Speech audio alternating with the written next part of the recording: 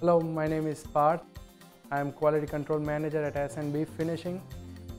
At S&B Finishing, one of the quality tests that we do is Crosshatch Adhesion test.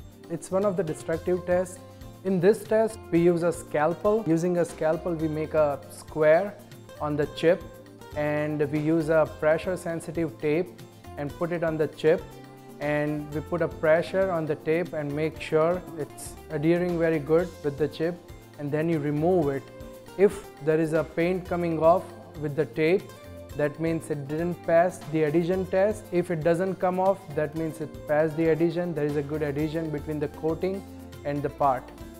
So here is our sample chip to do the adhesion test. So using a scalpel, we're gonna make two scratches. One is vertical and the second one is horizontal. So we're gonna use a pressure sensitive tape.